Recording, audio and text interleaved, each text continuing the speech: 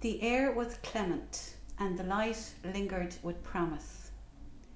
Yet the breeze coiled, swirled gusty omens, the kind that led you to know that something was a kilter.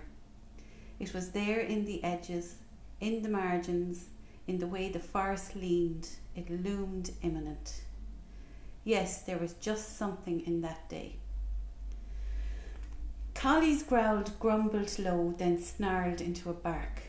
He crouched near to the ground, alert at my feet, at the verge of Coolnamuck's woodland.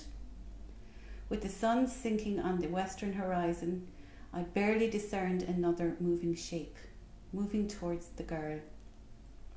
He was a tall man, loping slow, tugged his mare alongside him, her hooves echoing on the cobbles. His hair was dark, almost black, and something in his attire made me think him a holy man, his reverence. "Is this the village they call Carrick-on-Suir, child?" "I'm called Iva, not child." "And it suits you well, Iva, God's child. I'm pleased to make your acquaintance. They call me Edmund." "It is Carrick-on-Suir, sir, and this would be Carrick Beg, right at the edges of it. What is your business here?" "I'm told it be a good place for a man to gather himself." The maiden followed in Edmund's wake, a tiny minuscule thing, elfin-like, adorned in scarlet robes with charcoal buttons. I had often sensed her flirting around me, free, careless, yet assured, bearing gardenias, delicate and scented. "I'm here," she said, "always. You don't need to be letting them know about me. Regina, they call me."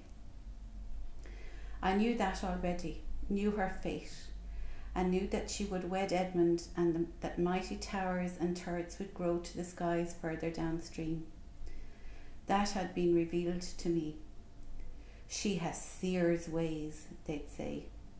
'Twas no matter, for I knew too where my future lay. They'd made Edmund the great Earl, and that I'd be attached to his house. They would seek Regina out, wretches and nobles alike, her counsel and portents sacrosanct. She'd soothe them best she could, scented in gardenias, her vermilion skirts fastened with indigo trailing behind her.